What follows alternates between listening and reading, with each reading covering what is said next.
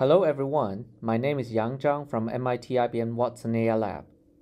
In this talk, I'm going to introduce our paper, Decomposing Uncertainty for Large Language Models through Input Clarification Ensembling, which is in collaboration with MIT and UCSB.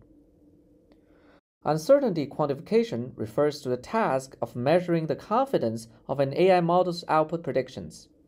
For large language models, uncertainty is often associated with the model's output distribution.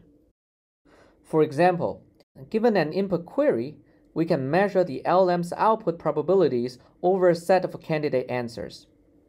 If the distribution is concentrated, it indicates that the LLM has low uncertainty about the answer. If the distribution is dispersed, it means that the LLM has high uncertainty about the answer. A well-calibrated uncertainty measure can greatly improve the trustworthiness of large language models because it tells us when we should trust the model's answers and when not. However, to fully understand the uncertainty of a language model's prediction, not only should we quantify the total uncertainty, but it is also important to understand the sources of uncertainty. In particular, previous works have shown that uncertainty can be divided into two sources: epistemic uncertainty and aleatoric uncertainty. Epistemic uncertainty occurs when the model itself lacks the knowledge to answer the question, which can be due to the model not seeing similar data during training or the limited learning capacity of the AI model. For example, given an arithmetic question, what is 2 plus 3, if the model has never learned math during training, it would not know the answer. On the other hand, aleatoric uncertainty occurs when the input query inherently bears multiple answers. One important case is when the input query is ambiguous. For example, given the query, "Who is the president of this country?" the model would be uncertain about the answer even if it is very knowledgeable in political facts, because it is unclear what country the query is referring to. For large language models, decomposing the total uncertainty into epistemic and aleatoric uncertainties is very helpful because it not only tells us whether the LLM is uncertain, but also why the LLM is uncertain. However, there have not been any works that perform uncertainty decomposition for large language models. In this work, we aim to fill this gap. There are, however, many existing methods proposed to perform uncertainty decomposition for generic AI models. Therefore, our first question is whether we can apply these approaches directly to large language models. To answer this, we need to go over some typical existing approaches. Deep ensembles is a simple yet effective uncertainty decomposition approach. Deep ensembles requires that we train multiple models on the same training set, each with different architectures, random initializations, etc. The same input question is fed into all the models, each producing an output distribution. These distributions are aggregated to produce the final output distribution. The total uncertainty is measured as the entropy of the final output distribution.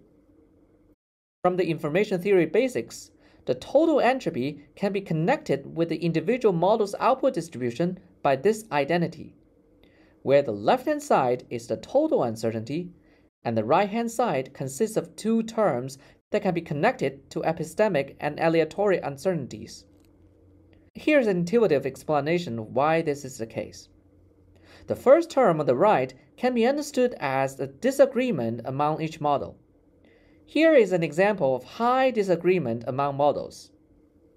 The reason why it corresponds to the epistemic uncertainty is that when the model sees unfamiliar query it has not seen during training, its output behavior will be heavily influenced by the random initialization and model architecture, not by the training data, resulting in high disagreement among models.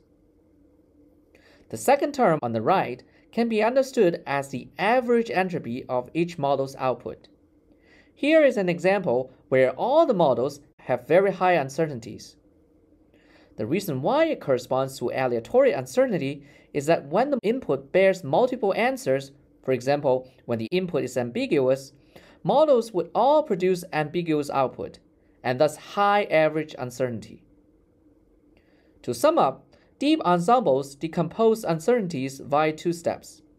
First, train an ensemble of models, which can be regarded as the process of minimizing the epistemic uncertainty for each model. Second, calculate the model disagreement as the epistemic uncertainty and the average model entropy as the aleatoric uncertainty. Now that we learned that deep ensemble is an effective approach for decomposition, we can come back to our question. Is it easy to directly apply deep ensembles to LLMs? The answer is no, because it is costly to train multiple LLMs. On the other hand, one comparative advantage of LLM is that it is relatively easy to manipulate the input text. Therefore, can we utilize this advantage and design a similar approach to deep ensembles? Motivated by this, we propose input clarification ensembling, an uncertainty decomposition method for LLMs that share an interesting symmetry with deep ensembles. Input clarification ensembling is also an ensemble method. However, instead of ensembling models, we ensemble different model inputs. Specifically, given an input query, potentially ambiguous, we first feed it into a clarification LLM, which generates multiple clarifications. Each input is then fed into the same LLM to generate an output distribution, which is then aggregated to generate the final output distribution. The final output distribution can be connected with the output distribution for each input, again, via the same identity. And we have a similar correspondence between each term and the different types of uncertainties. However, if we compare the two approaches, we can find that the correspondences of the epistemic and aleatoric uncertainties are flipped. The first term, which still depicts the disagreement among the different outputs, now is connected with the aleatoric uncertainty. This is because if the input is ambiguous, then different clarified inputs would have very different meanings and result in very different answers. The second term, which still depicts the average uncertainty, now is connected to epistemic uncertainty. This is because each clarified input should be clear and bear no ambiguity. So if each model is still uncertain, it could only result from the lack of model knowledge. Here I'm showing comparison between input clarification ensembling and deep ensembles, which can give us a better idea of why these two approaches are so symmetric. As can be observed, deep ensembles generates different models which can be regarded as a process of minimizing epistemic uncertainty, whereas input clarification ensembling generates different input clarifications, which can be regarded as a process of minimizing aleatoric uncertainty.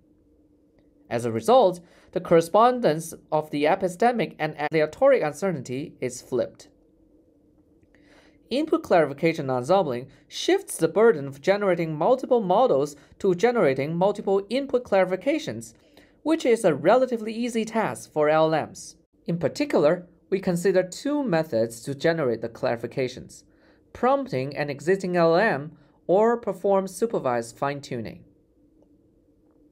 To evaluate the performance of our uncertainty decomposition approach, we need to perform at least two sets of experiments. Since our approach can quantify the total uncertainty and decompose it into epistemic and aleatoric uncertainties simultaneously, we need to validate at least two out of the three quantities. To evaluate the total uncertainty measurement, we perform the correctness prediction task.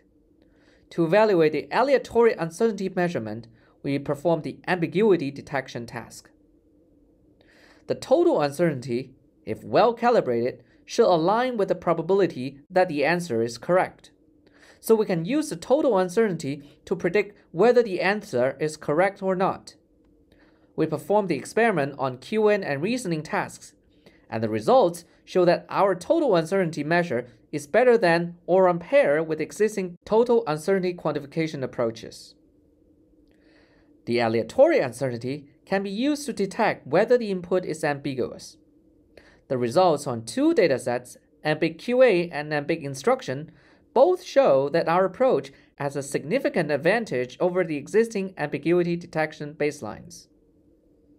To sum up, input clarification ensembling is an uncertainty decomposition algorithm better suited for LLMs.